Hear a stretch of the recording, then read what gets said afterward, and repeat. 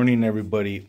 Okay, here with another FISKER update. Now, this is the FISKER stock study, because I'm studying up on all the quarterly earnings and all the material that has been released, because I really want to understand how much more I should invest in FISKER before quarterly earnings. Now, I am of the view that FISKER is going to be fine. It's not going to go bankrupt. It's going to be fine.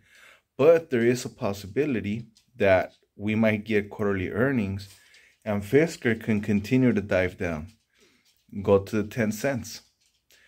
Canoe is at 10 cents right now, the stock. And there's other stocks that have just disappeared. Basically gone bankrupt, disappeared from the main indices and gone over the counter. Is FISKER going to go over the counter? I doubt it, but that's why I'm doing this stock study. So look, I've printed, I don't know, about 200 pages. Basically, Q1, the first quarter earnings report, and the last quarterly earnings report, and another quarterly earnings report, plus shareholders letter, and some other information, because I really want to dive deep. Now, this is what I found that's very interesting, and everybody needs to understand this, okay? FISKER launched simultaneously in Europe and the United States, and it opened several markets in Europe.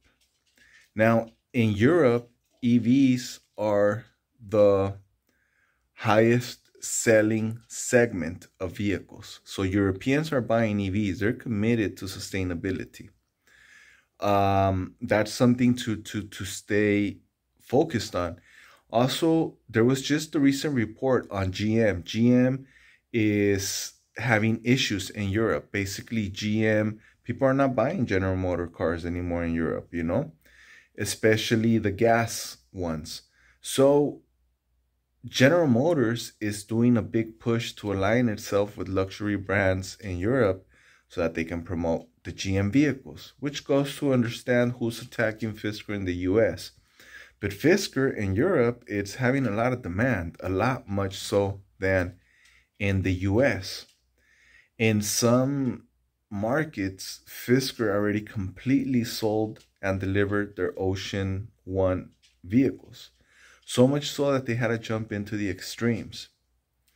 So these are things to keep in mind. I'm going to call this the part 3. But if you want to understand, if you missed any parts, look, part 1 is going to be the vision. Now, I posted 15 minutes of the quarterly earnings report on my channel, which is Henrik's vision from the last quarterly earnings. Hear that out, study that, okay? Because that's what this guy has in his mind, Henrik, and that's where he's going to lead the company to. So very important to study that. And part 2 is going to be the brand power. I've been talking about brand power on the videos. Now I'm going to start getting into the numbers in part 4. But part 3 is really, I need you to understand FISKER's markets, okay? It has a market here in the US. It has a market in Canada. It has a market in Europe. So basically, if we really stream focus on it, it is in North America and it is in West Europe, Western European nations. But in reality, most of Europe, the European Union, okay? It's opening up in China. Now, I see a bunch of headwinds in China. I honestly do.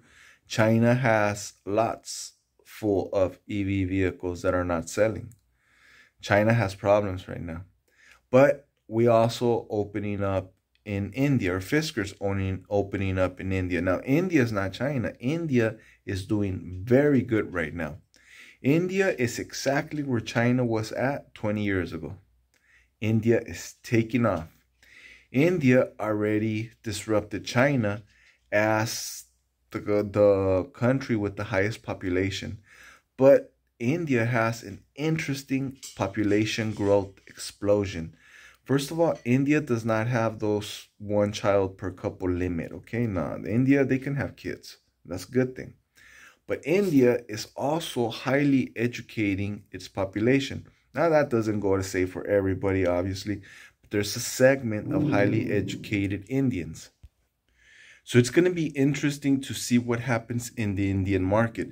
So understand FSR's markets, study FSR's markets. This is going to be the part 3. So part 1 of the study is the vision. Part 2 is brand power. Part 3 is the markets. Part 4 is going to start being numbers. Now, let's just real quick touch on numbers. FSR is burning about $320 million per quarter, and it has roughly about $350 million left of money on its books. This is end of last quarter. Now, obviously, this is why a lot of people are thinking that FSR is going to go bankrupt. It's running out of money. But the thing is that it's done a bunch of deliveries, should be recognizing a lot of cash from deliveries. Some people, Ocean One, in his last video, he spoke about the potentiality of his estimations, 265 million roughly. Well, I think it's going to bring in more money. I think it's going to be higher than 300 million, you know, up there, because it should be recognizing VAT income plus income from other areas, you know. I mean, it's selling merch. Now that shouldn't bring in a lot of income, but remember Tesla was selling merchandise to offset its needs to raise cash. So we'll see how much that brings. But the reality is that FSR's cranking. So just FYI, I'll leave you guys with that, and I'll catch everybody on the next video. Comment, share, and subscribe. The best way you guys can help me is by subscribing, giving the videos thumbs up, and dropping your comments on the comment section. I'll see you all on the next one.